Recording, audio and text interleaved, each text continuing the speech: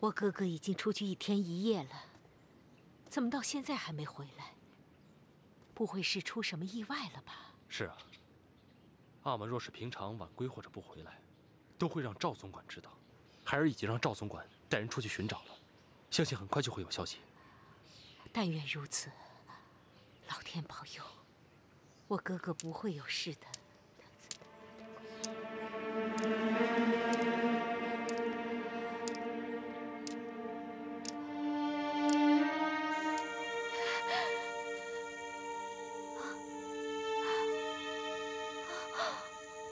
六姑娘，方才你若再往后，这毒蛇就要咬到你的脖子上了。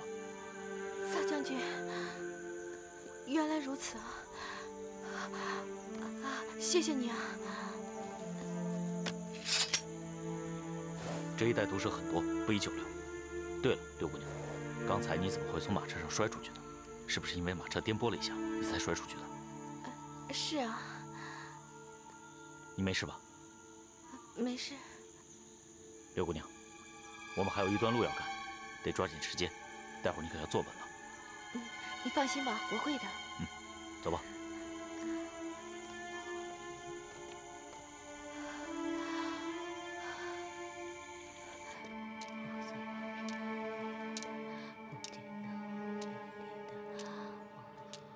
赵总管，找到阿玛了吗？可有王爷的消息？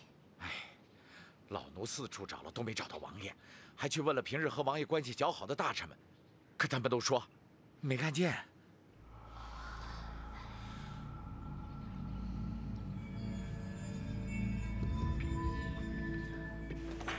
驾！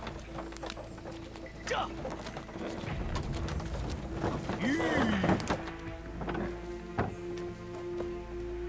刘姑娘，到了。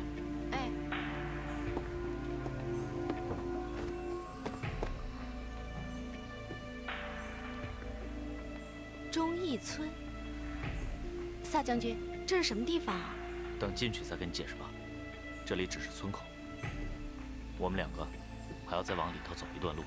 六姑娘得辛苦一下。走。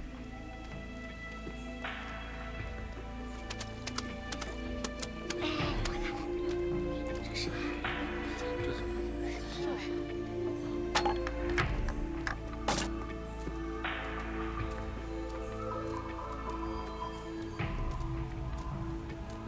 萨将军，怎么他们看您的眼神那么怪啊？咱们还是边走边说吧。哦。你一定很好奇，皇上为什么要我把你带到这儿来吧？这村子里住着2种，一种是大案件的重要证人，另外一种是保护村民安全的士兵。孔曰：“尽己之谓忠。”孟云：“修恶之心义之端。”故皇上亲自为此村赐名“忠义”2字。真没想到，在大清的国土上，竟然还有这种地方。但是萨将军，你还没跟我说清楚，皇上让您带韩香到这里来，究竟有何目的啊？待会儿你就明白了。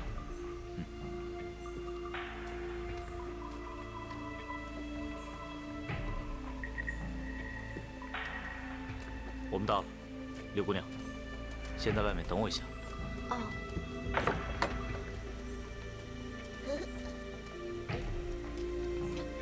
弟妹，李兄在家吗？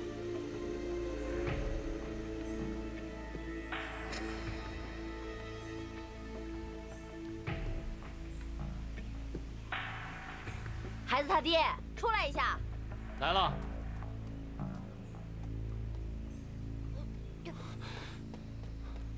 爹，快让开！萨尔宽将军，您怎么来了？本将军受皇上吩咐，带了一位贵客来访。哦，小李子，朕命你对柳含香知无不言，以洗刷朕杀害以丹格格之罪名。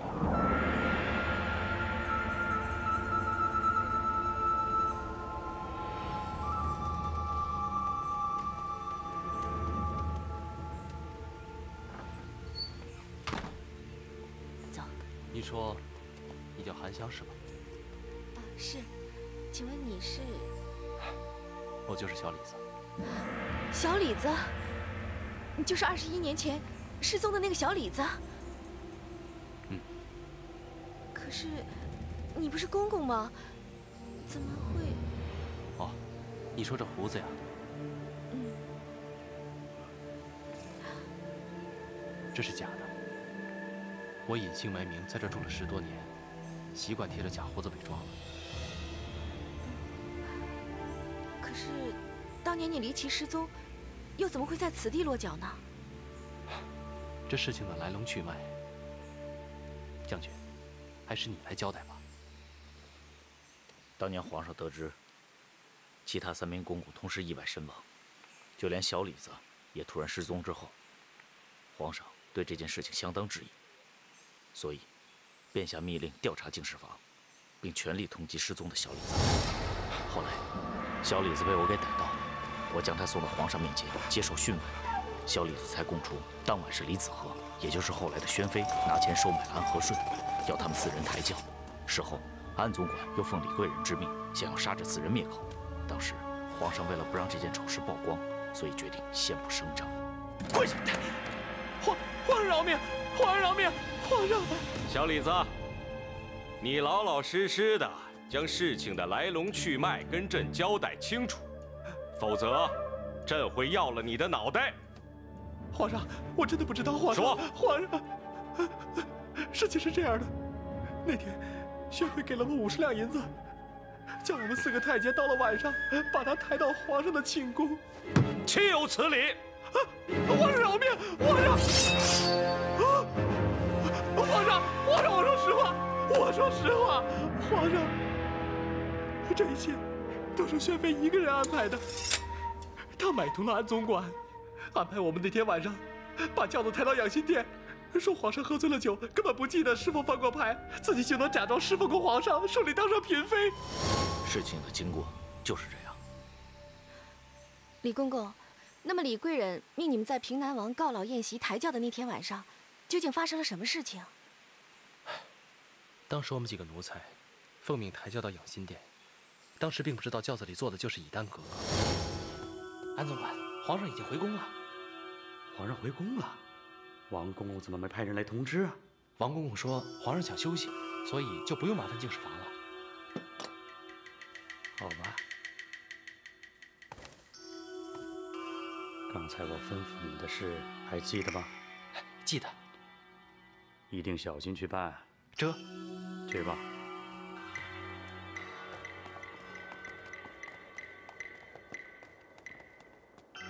李贵人，咱们走吧。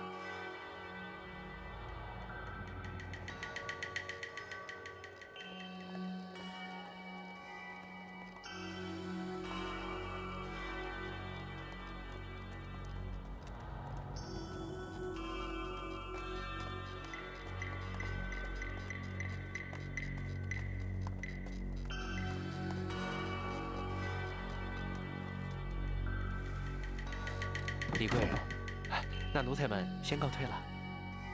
哎，走走走走走。后来格格怀孕的消息传了出来，才知道自己被安总管给利用了。那后来呢？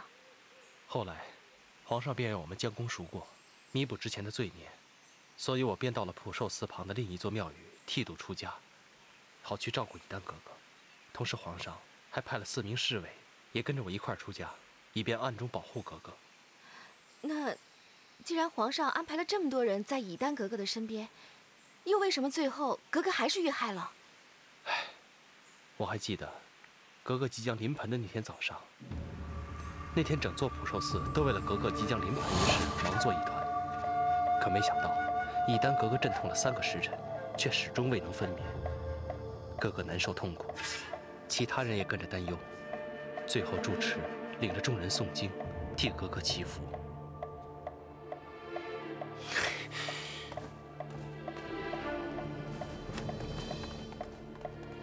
而我为了补过，也用黑檀木刻了一尊观音交给青儿，要她拿给以丹格格，以保佑孩子顺产。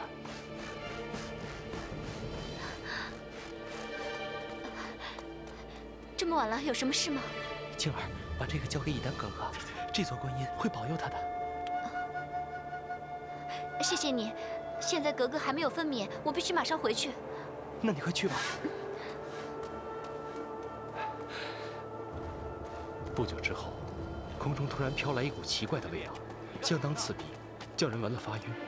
其中一名侍卫认出那是猛火油的味道。我等一行人怕格格发生意外，决定立刻前去尼姑庵保护格格。没想到，我们几个赶到普寿寺的时候，那里已经是一片火海。当我发现躺在地上的以丹格格，她已经是奄奄一息，手中还紧紧抱着一个婴儿。我上前查看，竟觉孩子已经断了气。但奇怪的是，四处都没有看到青儿的人影。此时格格回光返照，她突然抓着我，慌张地要我去救青儿，去救她的女儿。那时我才知道，原来以丹格格生了龙凤胎。我答应格格后，正要追出普寿寺，却窜出了几名黑衣人，其中一名还戴着面具。他们杀光了所有的侍卫，而一名侍卫临死之前压住了我，我被撞晕了过去，因此才逃过了一劫。这下你该相信皇上是清白的了吧？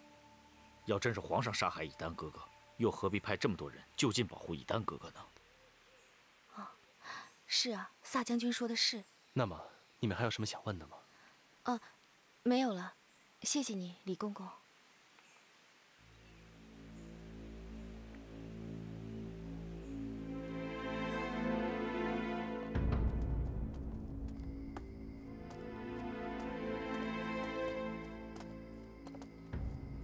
对了，韩强，今天在忠义村看到的事情，你一定要守口如瓶，绝对不能对任何人提起，明白吗？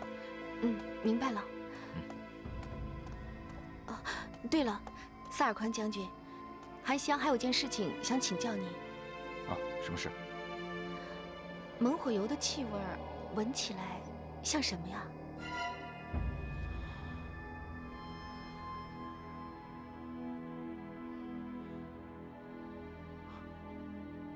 阿玛已经失踪1天1夜了，这可怎么办才好啊？泰儿，不如额娘跟你再去找找吧。额娘，这附近几里，赵总管都已经派人找过了，更何况夜已经深了，不如明早我就奏请皇上，请皇上派人帮忙寻找阿玛。看来也只能这样了。还没睡啊？哥哥，阿玛，你终于回来了！你去哪儿了？我跟额娘都快担心死了。没事，我跟几个西域来的商人多喝了几杯。今天又到处游玩，所以弄到现在才回来。原来是这样，看来咱们多虑了。阿玛，你身上怎么有一股刺鼻的味道啊？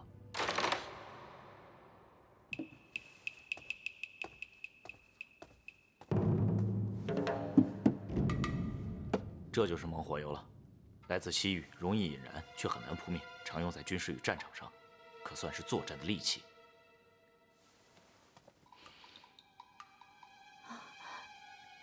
这味道真的很熟悉啊！这猛火油的味道与那天我被关在柴房时所闻到的味道一模一样。看来那个黑衣人肯定就是当年害死我娘的凶手。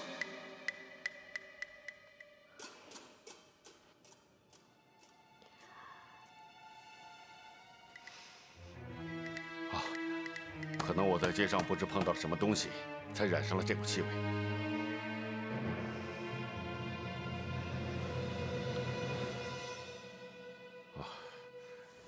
你们去休息吧。哥哥，我在这里等了你1天了，我想告诉你，明日我就要回去了。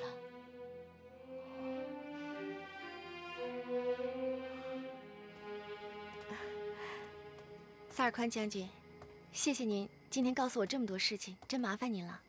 不必客气。那要是没什么事了，咱们就在此告别吧。那好吧，你早点休息吧，我还得赶回去向皇上汇报今天的情况呢。好，那韩香就先走一步了，告辞。不送。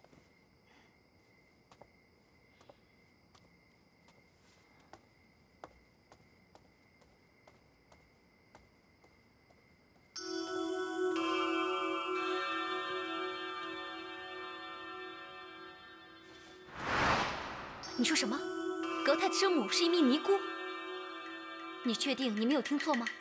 回太子妃娘娘，奴婢是亲耳听见格太贝勒唤得名师太为额娘，这事错不了。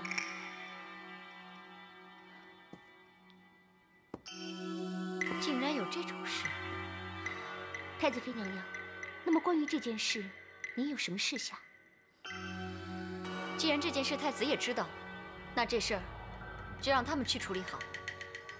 我们就专心对付柳含香。是。对了，玉印的事办得如何了？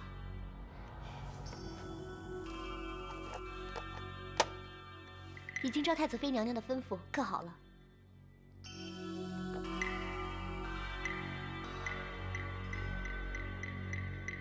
很好。如今有了这玉印，我们是时候进行我们的计划。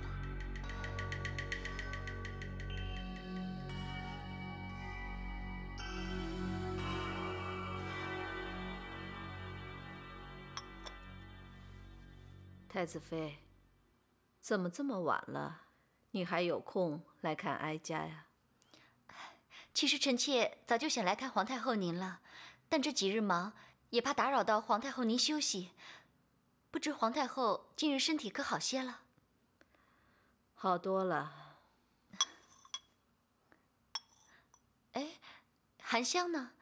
她没有在这里照顾皇太后您吗？含香出去查案了。据哀家所知，你跟含香向来都相处得不好，怎么突然问起她了？那是臣妾过去不懂事，现在回头想想，柳含香为了查案，差点连命都丢了，也就只是为了早日让案子真相大白，她的这份决心与勇气，实在是让人佩服呀。你能这样想，当然是最好了。再加上太子现在也忙于查案，连臣妾也都想关心关心这个案子了。臣妾有个不情之请，不知皇太后是否能答应？你说。听说皇太后当年赠送以丹格格一枚玉印，臣妾斗胆想瞻仰一下格格遗物。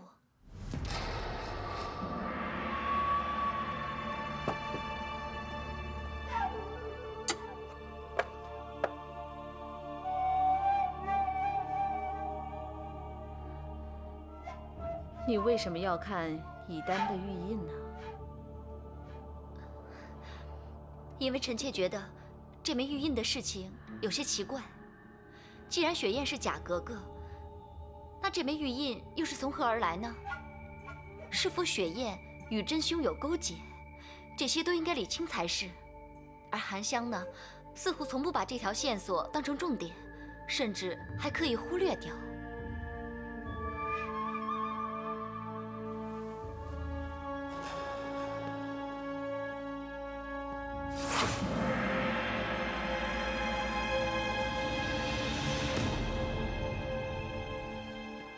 听你这么说，玉印这件事确实有蹊跷。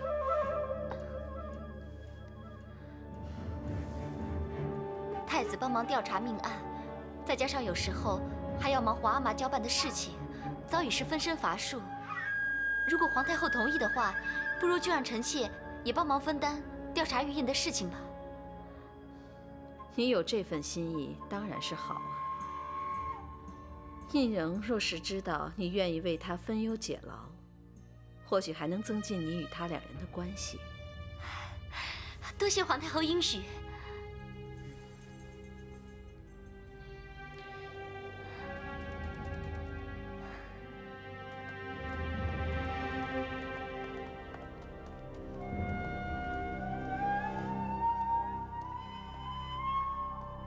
含香，含香，在想什么呀？我叫你都没听见。格太贝勒，都这么晚了，你怎么还在宫里啊？你还说呢，我白天来找过你一次，但是你不在，所以吃过晚饭呢，我就要进宫来找你。你今天跑到哪儿去了？哎呀，我还能去哪里啊？当然是去查案了。哦，那有没有什么新的发现？现在已经很晚了，详细的情况我明天再告诉你。对了，你来找我有什么事吗？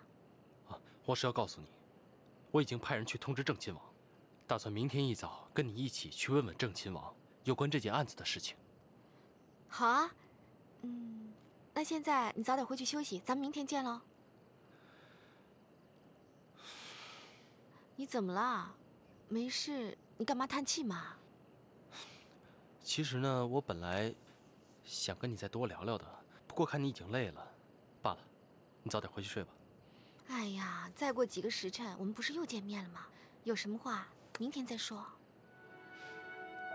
那就这样吧，我看着你走。哎呀，真是拿你没办法。好啊，那我先回去了。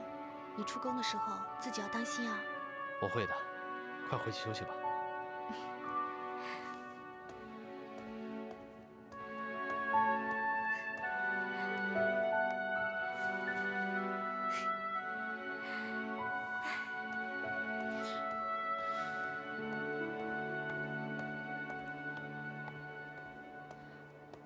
奴婢参见太子妃娘娘。柳含香，这么晚还去查案啊？是。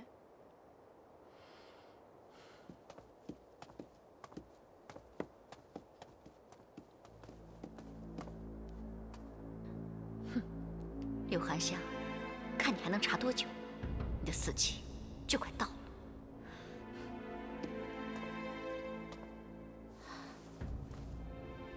这么晚了，太子妃来找皇太后干什么？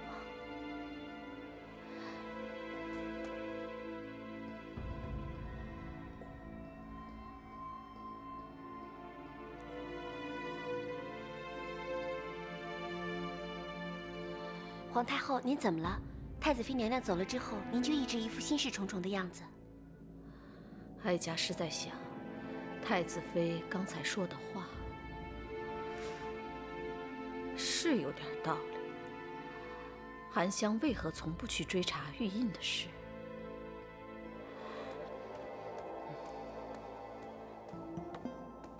含香参见皇太后。免礼。谢皇太后。你查案查了1天了，查得怎么样？含香已经理清皇上、皇贵妃和本案的关联，确定了皇上所言不假。那你还查到了什么？据皇上所言，正亲王当年已经知道了以丹格格的下落，所以明天一早，奴婢会和格太贝勒去拜访正亲王，问清楚他为什么当年知道以丹格格的下落，却没有把他接回府中。这一点，哀家也想问问，嫉妒是怎么想的？以丹虽然是未婚怀孕，让她的脸上无光，但始终是她的亲骨肉。她怎么舍得让以丹委身尼姑庵呢？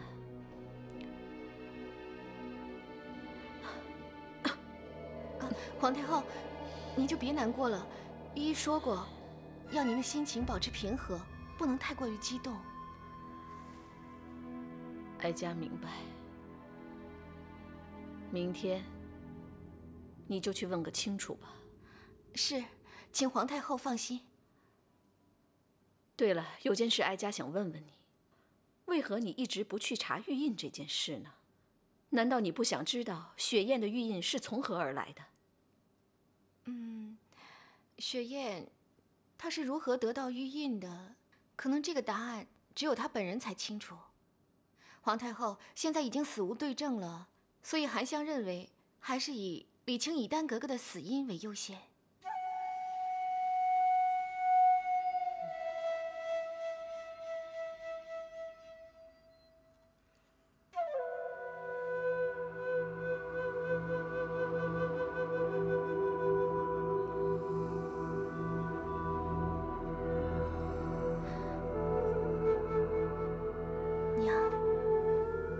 希望您保佑我，早日找到杀害您的凶手。只是，现在线索查到了正亲王的头上。如果真的是正亲王杀了您，那含香作为正亲王的亲外孙女，又该怎么办才好呢？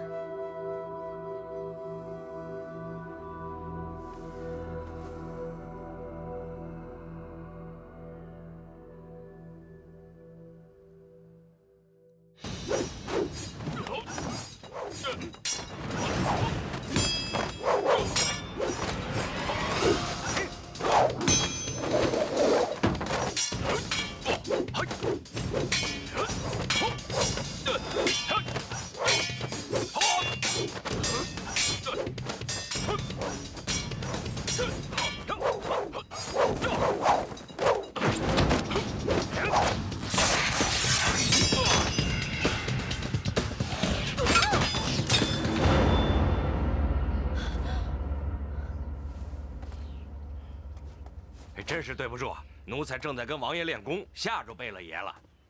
不要紧。格泰参见正亲王。韩香拜见正亲王。免礼。谢王爷。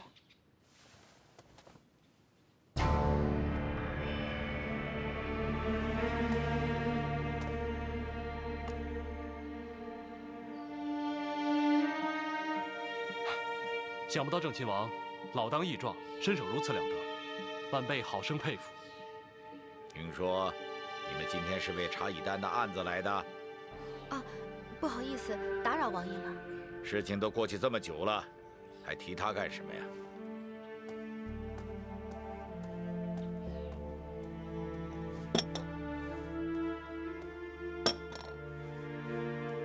贝勒爷，韩香姑娘，请用茶。好，多谢。韩香，有没有人说过你长得很像以丹？是，之前皇太后也曾这么说过。真像啊！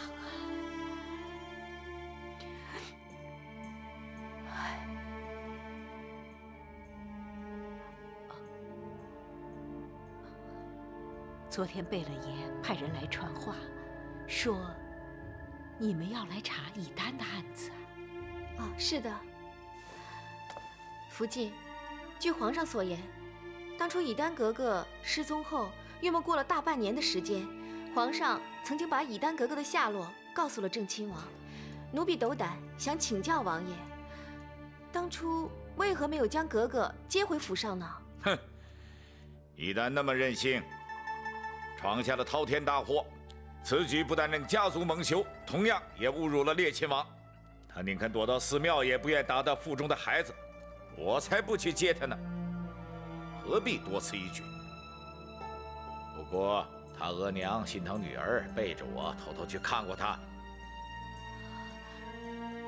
王爷，你怎么会知道？我去看过以丹。你以为我看不透你的心思啊？那年你说要回娘家探亲，回来后那魂儿都跟丢了一半似的。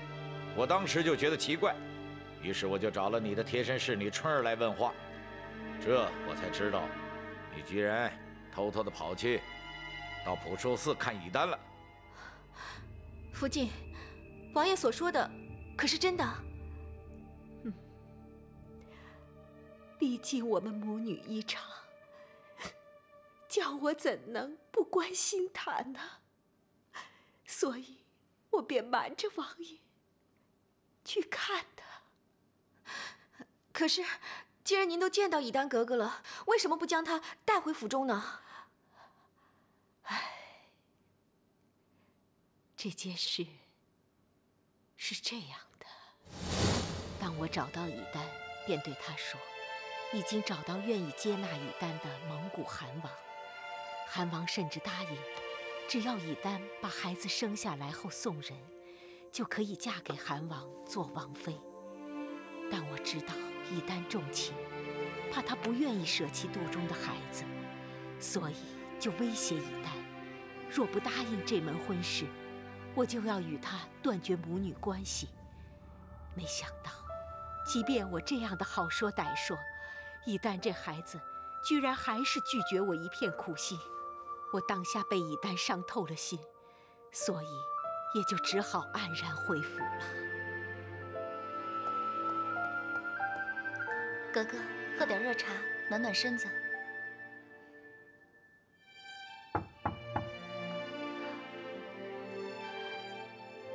快去看看。以丹，额娘，以丹。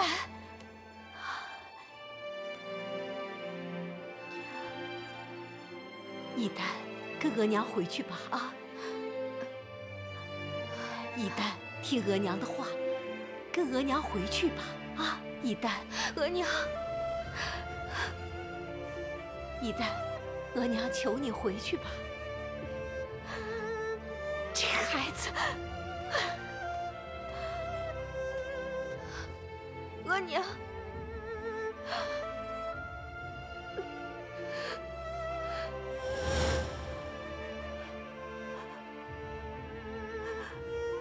我哪里知道，那一次我们母女见面，竟然是最后的一面。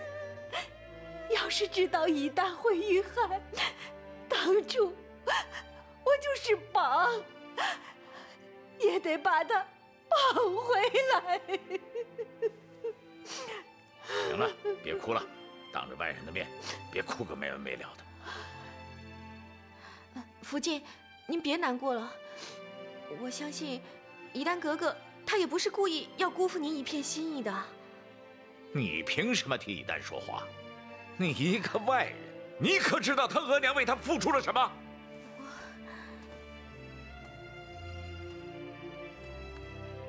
以丹她额娘放下自己堂堂福晋的身份，甚至是没了尊严，为以丹四处奔波，好不容易。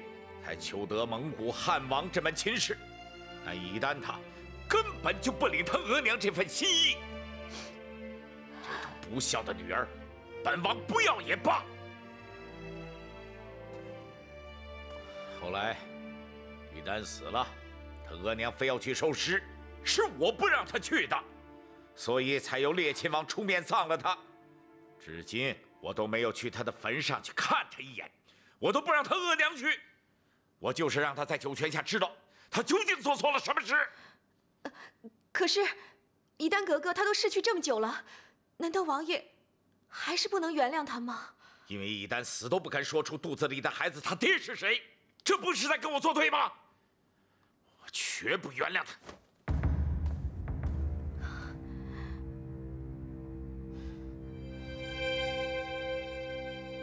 难道王爷不想知道？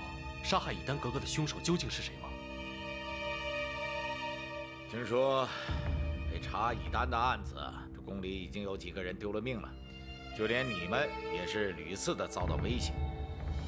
听本王一句劝，赶紧收手，免得丢了性命。多谢王爷关心。只是王爷还没有回答格太的问题。难道王爷不想知道？ 杀害您亲生女儿的凶手是谁吗？人都死了这么久了，还管他凶手是谁？告诉你，我不知道，也不想再提及此事。以丹，到底是谁把你杀了？ 可怜的孩子，我们也没什么好谈的了。陈总管在，做客。是。二位，请吧。告辞。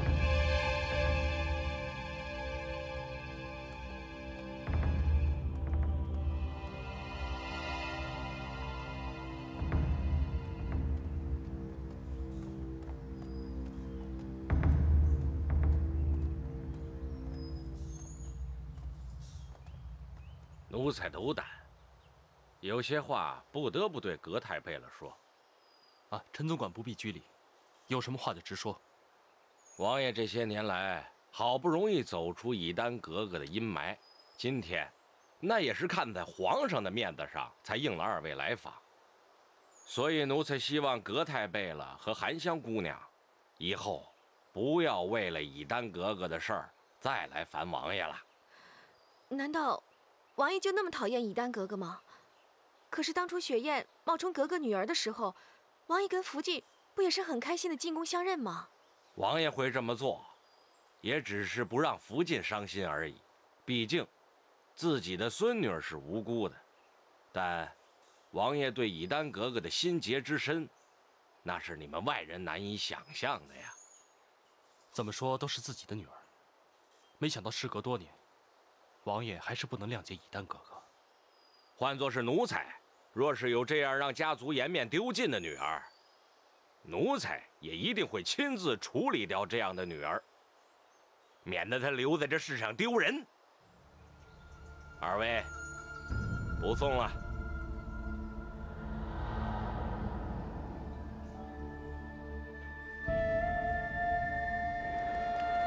韩香，虽然说虎毒不食子，但是今天看郑亲王的反应，我还真开始怀疑这句话了。再加上陈总管那副同仇敌忾的神情，我还真的开始去猜想，会不会郑亲王是为了自己的面子，才派人去杀害以丹格格？现在既然已经调查到以丹格格的阿玛与额娘身上，就不应该再往下查下去了。这是为何？理由很简单，要是郑亲王是真的凶手的话，那皇太后也不能拿他怎么样。毕竟以丹格格是他的女儿。就算真相真如此，我也要早日把这件事情查个水落石出。还有，我一定要找出杀害以丹格格的真正凶手。只是，我真心希望凶手不是郑亲王。韩香，方才在郑亲王府，为什么你见到福晋伤心，你好像也变得很激动？人皆有恻隐之心嘛。我是看到身为人母的福晋哭得那么伤心，我就不由得想起了自己的亲娘。我是被福晋的母爱所感动的。我额娘说的没错，女人真是水做的。哎，你不要老是把你的额娘挂在嘴上。我们现在做任何事情都要小心为上。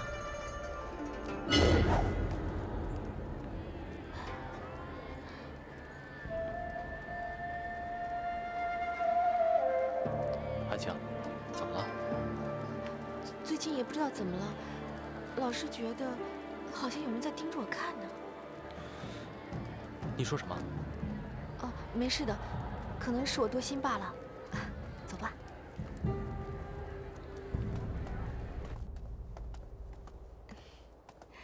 葛太贝勒，谢谢你帮我查了一整天案子，辛苦你了。能替你做事情，我高兴都来不及，哪会嫌辛苦啊？哦，对了，我先回房了，一会儿我还要去服侍皇太后呢。好吧，你好好休息，有空我再来找你。嗯。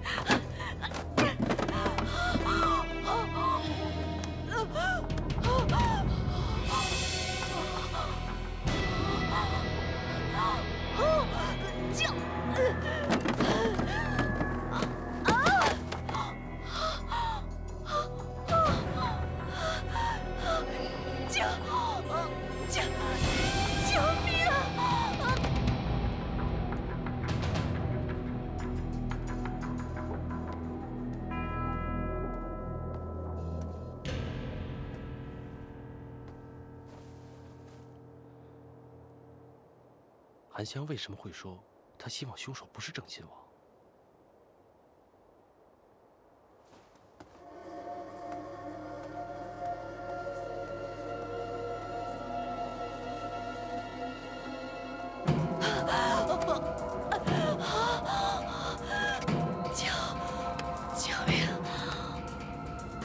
韩香，我有事想问你啊，你开个门。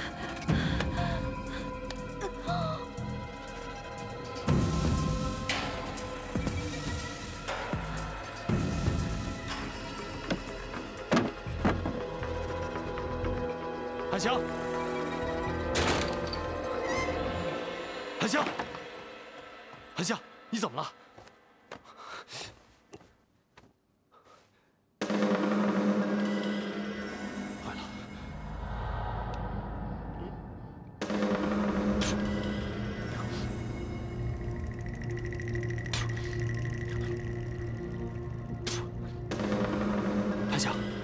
韩香，你醒醒！韩香，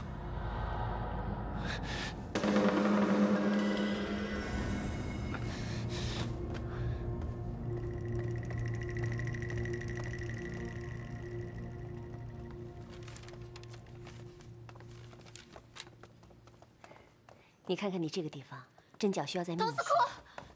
童思库，乌兰，什么事急成这个样子？发生什么不好的事了吗？ 我刚才听见宫女说，韩香被毒蛇咬伤了，现在御医正在抢救，也不知道她的情况怎么样了。什么？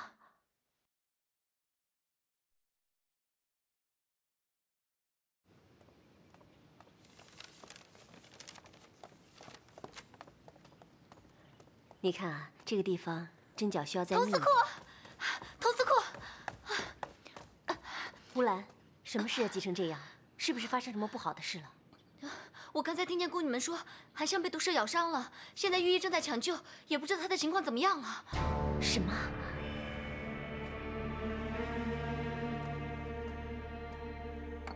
甄御医，韩香的情况怎么样？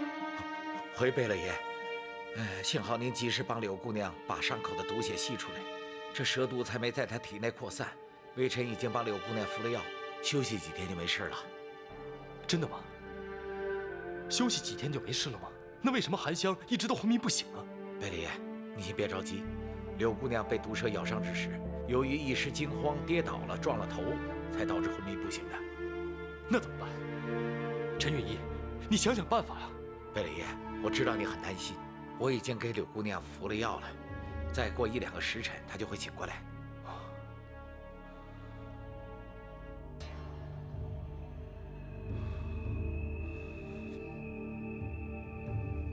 参见童司库。秀儿，韩香现在伤势怎么样了？要不要紧啊？下午格泰贝勒已经把韩香从太医院给送回来了，不过她现在还没有清醒。什么？童司库，你别太担心了，韩香的伤势应该是稳定了。不过御医有交代，要大家让韩香先好好静养，还是先别去打扰她了。你们先回去吧，等明天韩香状况好些了再来看望她。 看来也只能这样了。童司库，我们先回四医库静候消息吧。我想韩香吉人自有天相，一定会没事的。那我们先回去吧。我们先告辞了。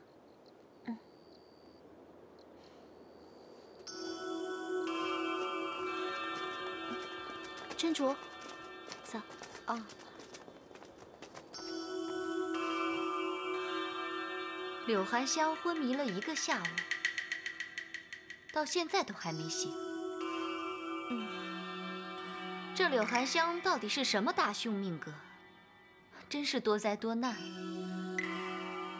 只可惜呀，她虽然命贱，遇上几次大难临头，居然都让她挺过去。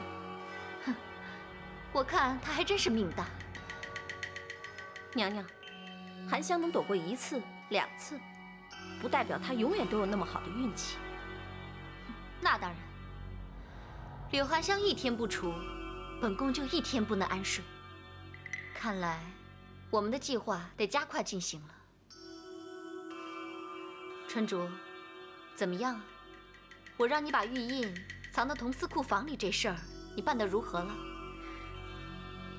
回太子妃娘娘的话，奴婢这2天。 还没有找到下手的好时机，没好时机你就找时机呀！难道这还要本宫来教你不成？你动作最好快点，别总是慢吞吞的，我可没多少耐心。是，奴婢会尽快去办。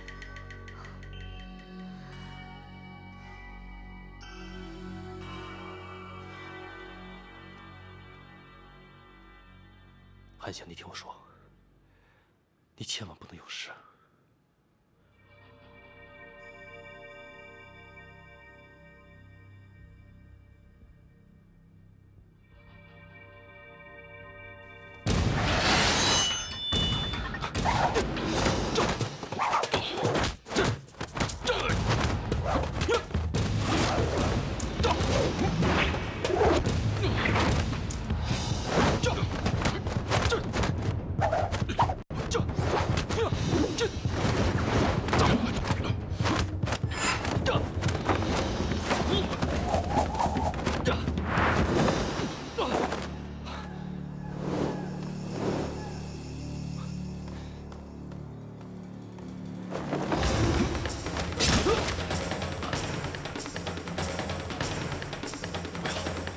葛太贝勒，你怎么了？你醒醒啊！不要！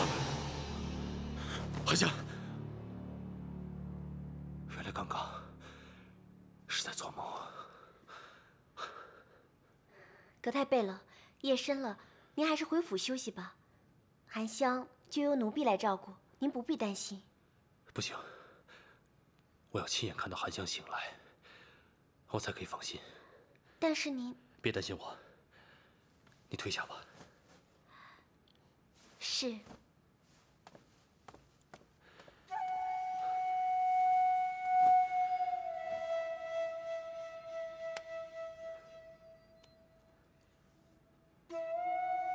韩香，无论将来会发生什么事情，我永远都会保护你，当你身边那座不离不弃的靠山。所以，你快点醒过来，别再让我担心了。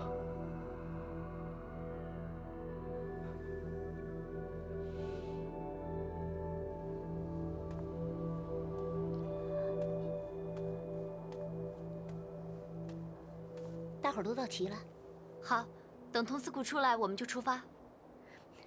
童司库，您快点儿，我们赶着去看韩香。怎么这么没礼貌，跟童司库说话？好了好了，别催了。春竹，你疯了？怎么能跟童司库这么说话啊？春竹，什么身份说什么话，这是宫里的规矩。你已经不是新人了，难道还要我教你吗？童司库，对不起，方才我一时着急，才失了分寸，请您见谅。不要紧，我知道你和韩香是好姐妹，着急也是能理解的。好了，既然大家都准备好了，那我们就出发吧。是。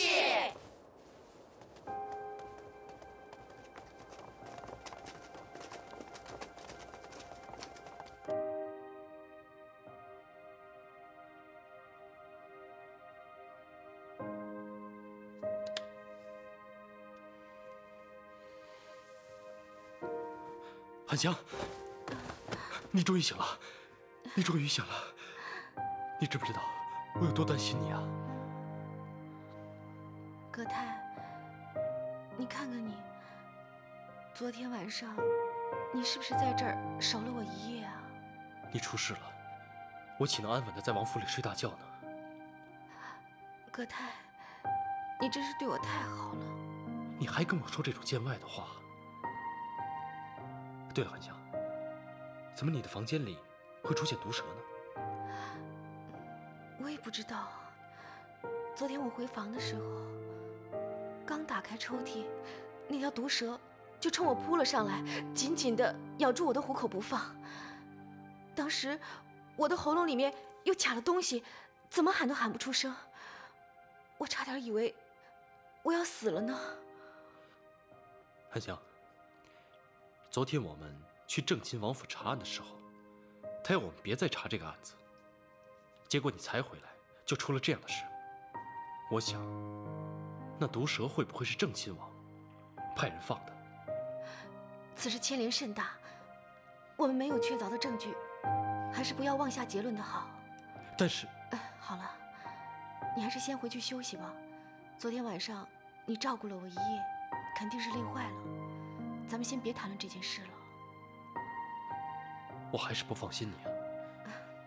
如果你还是不放心的话，待会儿你走的时候，就请秀儿姐过来陪陪我。这总可以了吧？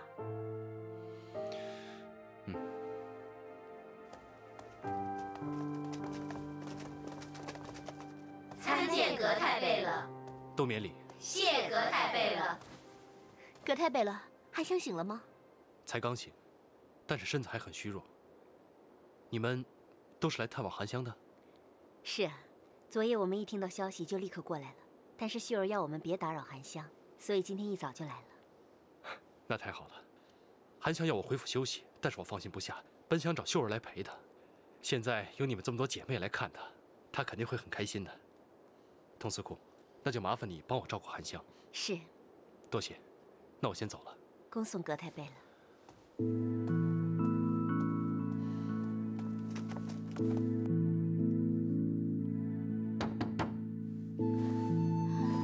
谁呀？涵香，是我们啊。快进来吧。佟司库、乌兰姐、三花姐、春竹，你们大家都来了。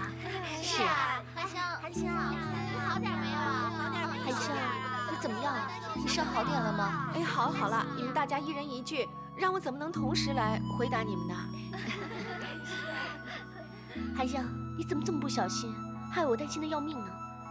昨晚啊，我只要一合眼，就梦见你躺在床上昏迷的样子，整夜都睡不好。春竹，我知道你对我最好了。还有姐妹们，谢谢你们的关心。这次涵香又让你们操心了。涵香啊，我们四衣库就是一个大家庭嘛，大家都是好姐妹，相互关心也都是应该的，有什么不好意思的？是啊，大家都是好姐妹嘛。是啊，都是好姐妹嘛。啊，对了，佟司库，你们大家今天都来看我了，四衣库不忙吗？啊，是啊，我差一点就忘记了。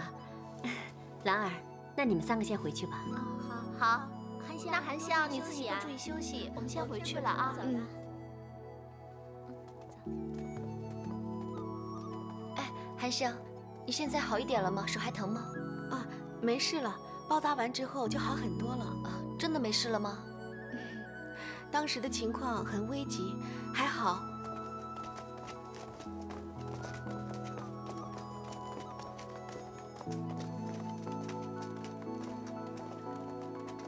什么？那真是太可怕了！好端端的宫里头怎么会有毒蛇呢？是啊，涵香，是不是惹到谁了？涵香，啊，秀儿姐，你们这里好多人呢。佟司库一大早就带着各位姐妹们过来看我了，你们的感情可真好啊。秀儿姐，你怎么带了这么多人过来呀？他们都是为了送礼而来的。送礼？涵香。皇贵妃娘娘知道你受伤了，老早就想送补品来给你，但是这批紫灵芝在运往宫中时耽搁了，所以娘娘这2天才拿到，便急忙叫我送过来了。这么贵重的礼物，涵香担当不起啊！你一定要收下，不然娘娘会责怪我的。那，你就代涵香谢过皇贵妃娘娘了。六姑娘，这些簪子是敬事房关总管送给您的，盼您早日康复。香妃娘娘让奴婢送来大补丸，吃了以后身体会很快康复的。多谢关总管和香妃娘娘，涵香在此谢过各位了，也请各位回去之后代表涵香转达感谢之意。好了好了，公公姐妹们，既然礼物都送了，就不要打扰涵香了，我们先回去吧。谢谢你们啊。哇，漂亮！哎，你看这个。这颜色也那么好。哎呀，涵香，这些首饰和药材都是上等之选。涵香，这些妃子总管送你这么贵重的东西，可真是大手笔啊！其实呢，这么多东西，涵香一个人也用不完。哎，如果大家喜欢的话，就尽管拿去好了。那怎么好意思啊？是啊。哎，你们看这么多簪子，要不大家一人挑一只吧？真的太好了！我看看，哎，我喜欢这个哎，这个放这个，我要这个好吗？哇，帮我一下看。哎，我就这个用，这个颜色涵香怎么样？这个，好不好看？适不适合我？这个好看，就这个。我看看啊。这只簪子啊，很好看，真的很适合你。佟司库，您怎么不去挑一只啊？不用了。只要你的身体能够早日康复，我就心满意足了。佟司库，我知道您对我好，不过涵香呢，只有一个身体，2只手，1个脑袋，这么多的首饰和补品，涵香一个人真的是用不完。您看，要不这样吧，就当是涵香借花献佛，以此感谢同司库还有姐妹们平日对涵香的关心。那好吧，既然涵香都这么说了，你们就1人挑选1只吧。太好了，我要这个。我本来想要这个的，那好吧，我换一个。哎，你看这个好看吗？好看，每只都很漂亮呢。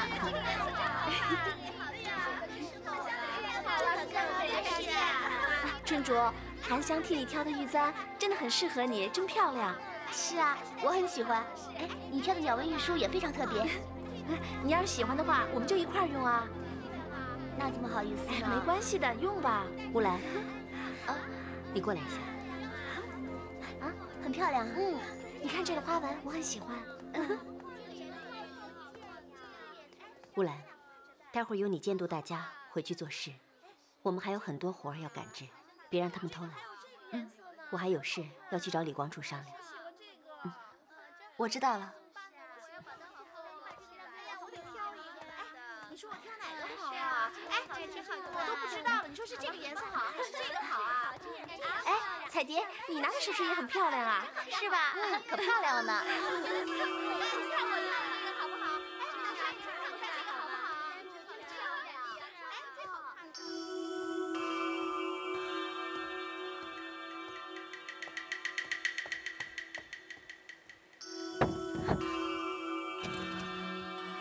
同司库的房门怎么会上锁了？哎，奇怪，春竹呢？对呀，刚刚还在跟我说话呢，怎么一转身就不见了？那我们找找他。春竹，你在哪儿？春竹，木儿，那你找找春竹，找到后赶紧跟他一起回司衣库，还有很多绣品要赶制呢，知道吗？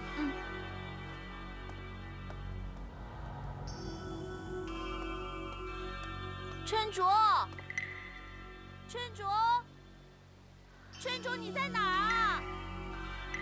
春竹，春竹，春竹。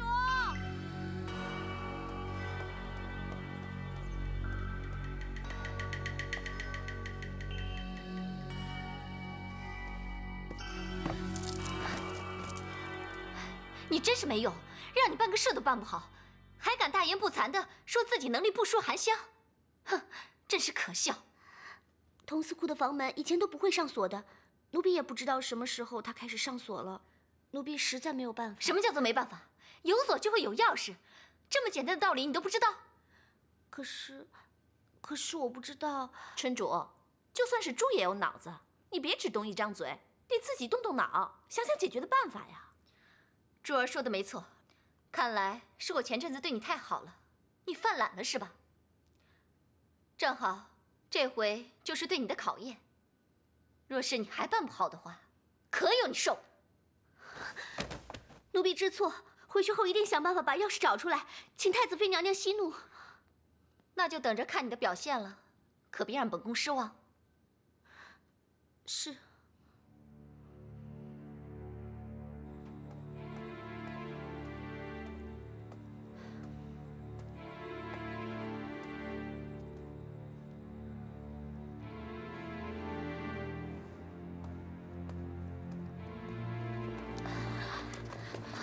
同司库，怎么样？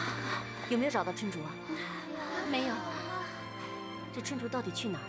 怎么就找不到人呢？春竹，你去哪儿了？我们都在找你呢。春竹，你怎么受伤了？没什么，因为太子妃娘娘临时找我缝衣服，所以才这么晚回来。我就知道太子妃娘娘最难伺候了，偏偏她又爱找你麻烦。下次你要再去的时候，一定要小心啊！好了好了，大家都不要说她了，能平安回来就好了。春竹啊，你以后去哪儿都要跟大家说一声，别让大家担心，知道吗？春竹知道了。吃过晚饭没有啊？吃过了。来，跟我到我的房间，我帮你上点药。是。乌兰，把房间钥匙给我。是。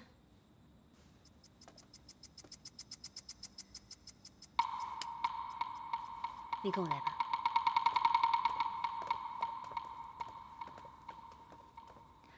大家都回去吧。嗯。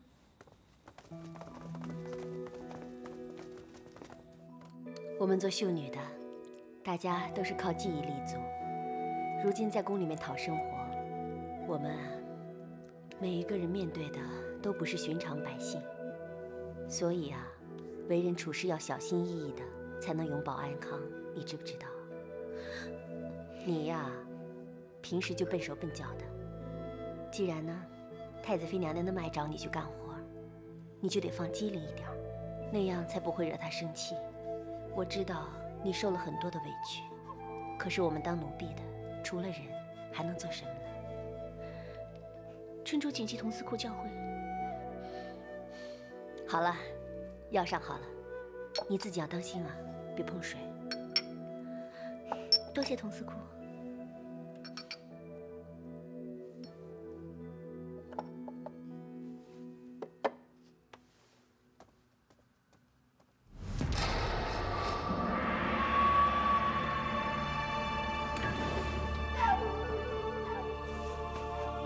春竹，你在干什么？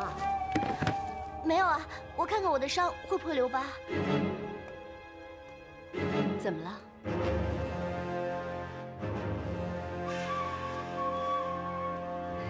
没事吧？没事啊。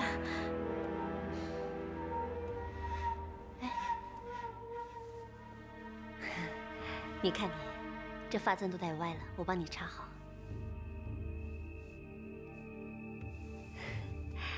韩香送你的这只发簪戴在你的头上，真的很合适，很漂亮。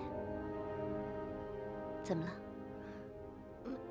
没什么，只是因为从来没有人这么说过我。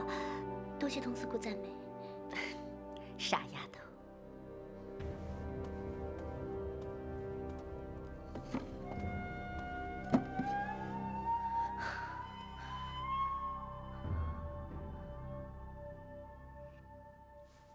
本太子这几天奉皇阿玛之命出宫办事，宫里一切都好吧？有什么事发生吗？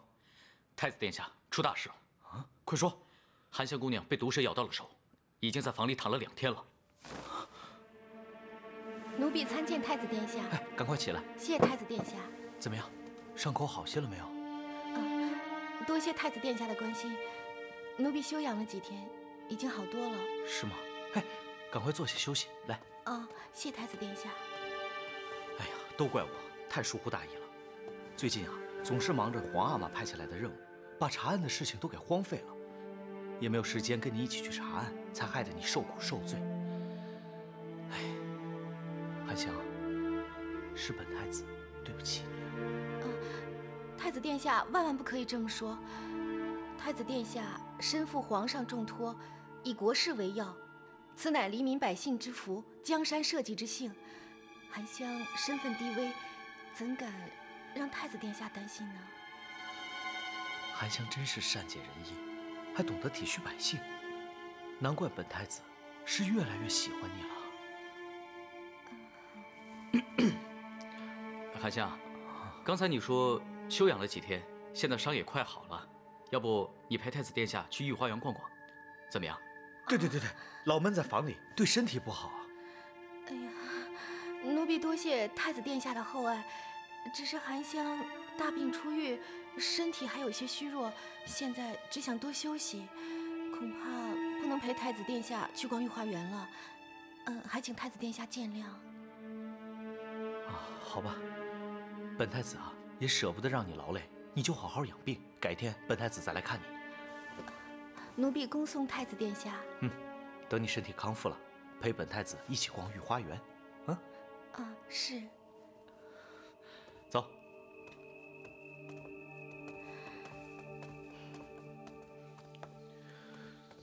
这韩香到底怎么回事啊？为什么总是婉拒本太子呢？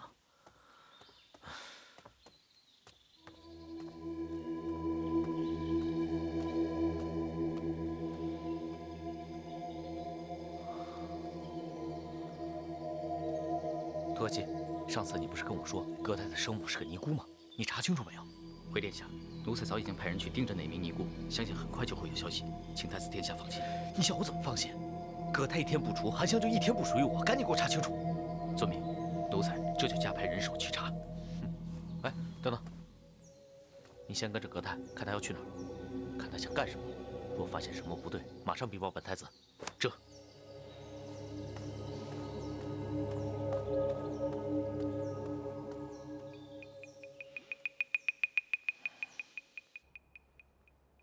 韩香，你怎么样？好些了没？差不多了。你看，我的伤口都愈合了，现在呀，我已经可以出门查案了。看来你真的是没有什么大碍了。对了，你刚刚说到查案，这几天我仔细琢磨了这个案子，总觉得正亲王的态度非常可疑。我总觉得你这次被毒蛇咬伤，跟正亲王 脱不了干系，韩香，你再仔细想一想，那个黑衣人和正亲王之间有什么相似的地方，或者是有什么其他可疑之处？你忽然这么问，我一时也想不起来啊。慢慢来，也许有一些细微的地方，我们之前没有注意到呢。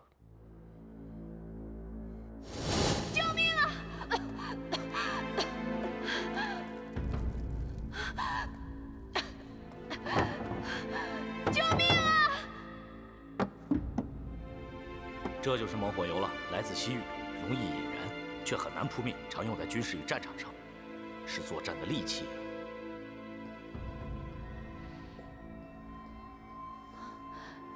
这味道真的好熟悉啊！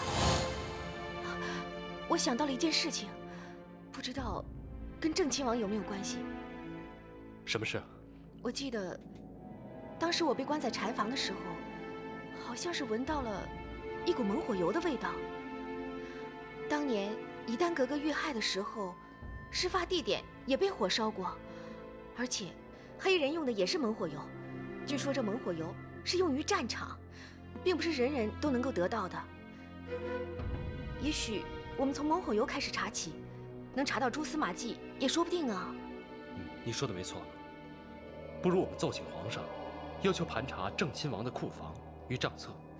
说不定能从当年猛火油的用量，推断出正亲王是不是凶手。嗯。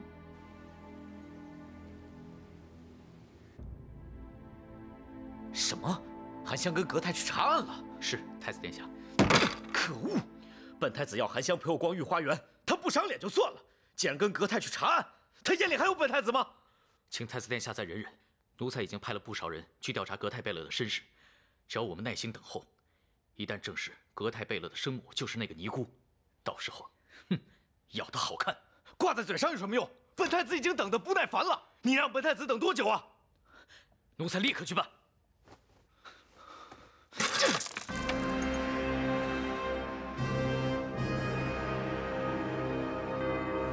吾皇万岁万岁万万岁！正亲王，快请起。 葛太贝勒，这回带着皇上的令牌前来，不知有何见教啊？正亲王，在下奉命前来查案，若有打搅之处，还请多多见谅。想干什么，你直说。葛太这次前来是想看看王府的库房和账册。为什么要查看王府的库房和账册？回王爷的话，此乃查案所需，自然有他的目的，还请王爷见谅。 给我们行个方便。方便？你们都请出皇上的令牌来了，我还能说不方便吗？陈总管，他们想查什么就让他们查吧，不过不要在府里待得太久，本府不欢迎他们。是，王爷。二位，请吧。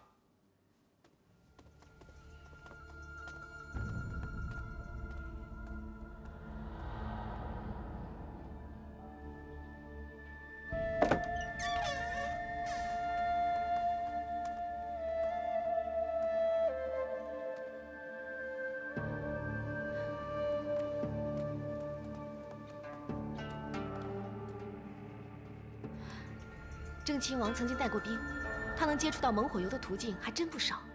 可是他现在已经不上战场打仗了，为什么库房里面还存有这么多猛火油？这也太匪夷所思了吧！那是以前就留下来的，你们不要误会王爷。陈总管，你耳力真的很好。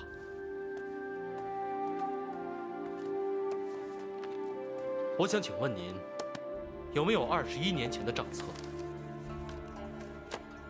？21年前的账册，贝勒爷，这未免太强人所难了吧？这是查案所需，麻烦您帮我们找一找。我知道你们在打什么主意，我就直截了当地告诉你们：纵使王爷有猛火油，又有能力差遣死士，那也说明不了什么。陈总管，你说这话什么意思？你以为我……陈总管，刚才我和贝勒爷之所以会怀疑，那也不能怪我们。大家都知道，王爷对以丹格格态度恶劣，况且王爷对以丹格格之事也是十分恼怒，所以你们可知道，当年以丹格格带给王爷的，不仅仅是亲情上的困扰。原本王爷有机会担任大将军，讨伐吴三桂，就是因为格格的缘故，才硬生生把大将军的位置让给了安亲王。哼，光凭这一点，王爷就不可能原谅格格，更何况他还做了有辱门风之事。简单一句，格格会发生意外，都是他自己咎由自取。照你这么说的话，王爷是因为仕途受到影响，所以才会迁怒于以丹格格。哼，想套我的话是不是？我跟随王爷多年，一日为奴，终生就只为王爷尽忠，哪怕做任何事情，就是让我掉脑袋，我也在所不惜。你，难道是王爷派你去暗杀了以丹格格？你不要老是针对王爷，有什么不妥，你就冲我来好了。我现在是问你，是不是王爷让你杀了以丹格格？哈哈哈哈哈哈！杀谁都无所谓，王爷对我有再造之恩，就算王爷现在要我死，我连眉头都不会皱一下。若是王爷真要我下手杀人，我也不会手软。你们这帮人，哼，想治王爷的罪，最好有十足的把握。先拿出证据再说。光凭猛火油，这能说明什么问题啊？陈总管，我知道你对王爷忠心耿耿，但能不能麻烦你把21年前的账册找出来给我们？哼，贝勒爷，你怎么还不死心呢？啊，那么久远的东西，我早就把它毁了。好了。老夫言尽于此，哎，你们二位就随便看吧，啊，随便看。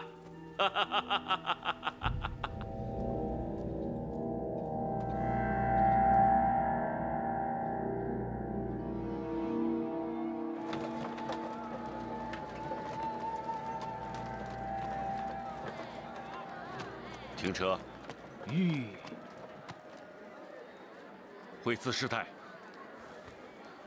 王爷，回去以后你要好好照顾自己，有什么事情就告诉我。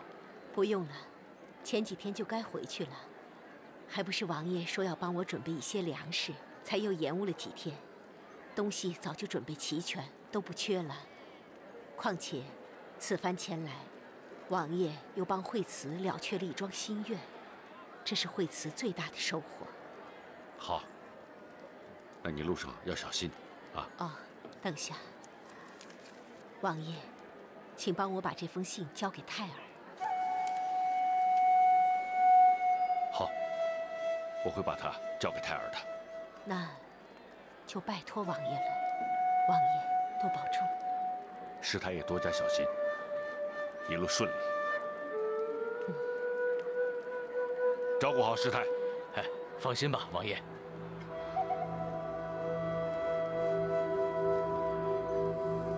这。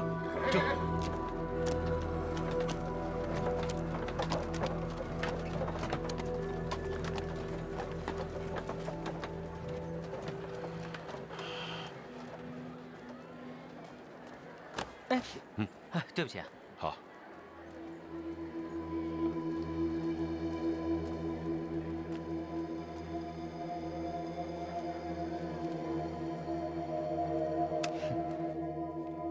格泰吾儿，额娘已返庙静安，幸勿挂怀，愿儿保重身体，期与涵香进展顺利。额娘静候二人佳音，惠慈师太。 好，托克奇，这次你干得太好了，多谢太子殿下夸奖，这是奴才应该做的。明天我就带这封信去见皇阿玛，这回格泰他死定了。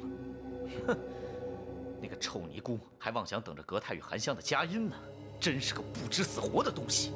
是啊，这格泰一死，那涵香姑娘可就是您的了。说的没错，本太子。 马上就能抱得美人归了。没想到这案子竟然追查到正亲王头上。涵香，万一正亲王真的是杀人凶手的话，你是不是应该考虑别再追查下去了？不行，我就是不相信正亲王会那么狠心的杀害我娘，所以才更加想弄清楚事情的真相。但你是正亲王的外孙女啊。 你已经失去了娘，万一凶手真的是正亲王，难道你还想让你外祖父服罪吗？况且一旦你外祖父因为你服罪，以后你还怎么认祖归宗啊？再说，皇太后如果知道这么残忍的真相，我想，她很有可能承受不了这个打击的。佟司库，照您这么说的话，似乎已经未审先判了，好像。 我的外祖父真的是那个杀人凶手，涵香，我知道你是一个很重感情的孩子，所以才先把有可能发生的后果分析给你听。毕竟，以目前的情况，正亲王他的嫌疑最大。案子已经查到现在这个节骨眼上了，我是绝对不可能放弃的。如果真凶真的另有其人，而非正亲王的话，那我岂不是太对不起我娘了？这是。 佟司库，我现在心里真的乱得很，都已经快没主意了。我知道，要你夹在这么多亲人之间，确实是难为你了。好了，也到了吃晚饭的时间了，不如留下来一起吃晚饭吧，他们都很想你呢。哎，你吃点这个吧，哎，这个好吃哎，哎呦，饿死我了！今天真是难得，涵香竟然回来与我们一起吃饭。是啊。涵香，来，您手工的伙食一定比我们这里好吧？让你跟着我们一起吃粗茶淡饭，会不会不习惯啊？怎么能这么说呢？能跟大家伙在一起吃饭啊，那是我的福气。就是再好吃的菜肴啊，也都比不上的。说的是啊，涵香她一向重情重义，有什么好的，还不是先想到你们几个？是啊。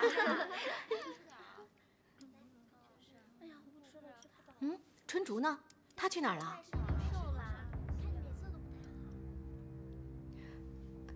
佟司库，春竹她去哪儿了？平常吃饭的时候，她可从来都不会迟到的。是不是春竹她出什么事情了？春竹会有什么事啊？你别这么多心了，吃饭吧。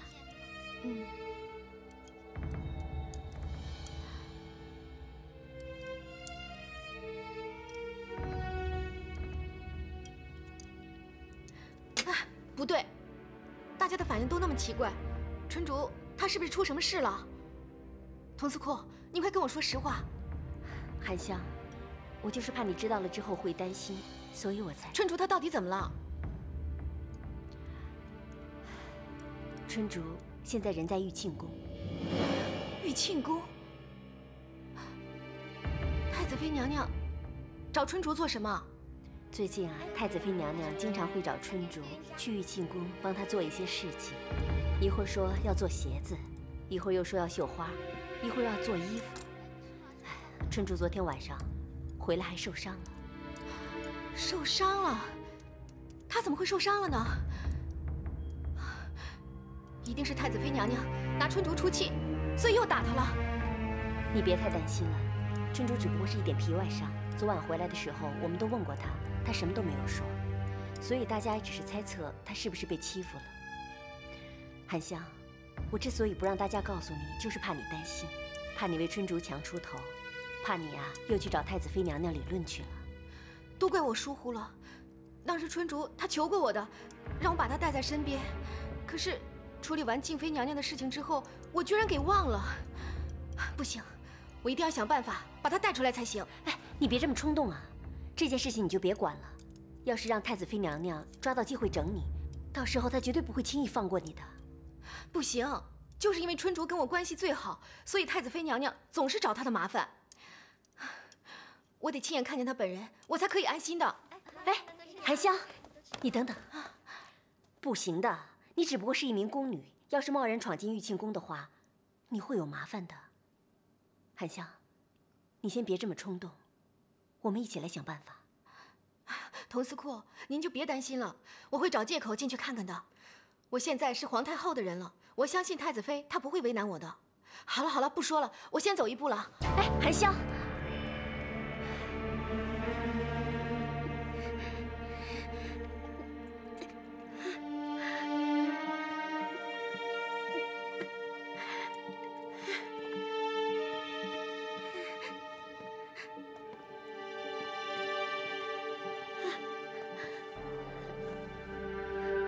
珠儿，春竹她跪多久了？回娘娘的话，约有2个时辰。太子妃娘娘，奴婢肚子好饿，能不能让奴婢先吃晚饭，吃完再继续罚？你真是没出息，都罚跪了还净想着吃。我问你，都多少天了，为什么还没有把事情办好？这几天佟司库都在司仪库里，奴婢不好下手，所以才……够了。这些你刚才都已经说过了。本宫现在让你跪在这里，就是要你好好反省，让你重新想出个好法子。难道你都不知道吗？请恕奴婢愚昧，春竹不知道。本宫早就猜到你会有这种反应。算了算了，起来吧起来吧。就算让你跪到死，也想不出个好法子。谢太子妃娘娘开恩。娘娘，笨手笨脚的。别猜了，别猜了！本宫还有件事要交代你呢。